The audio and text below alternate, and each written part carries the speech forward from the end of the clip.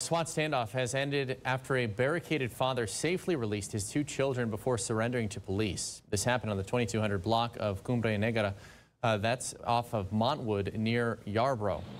Our crews were there as officers safely brought the two children, ages 3 and 6, out of the house. Police say the standoff was triggered by a domestic dispute. A police spokesman says the 6-year-old was in online classes and told the teacher that his dad was assaulting his mom.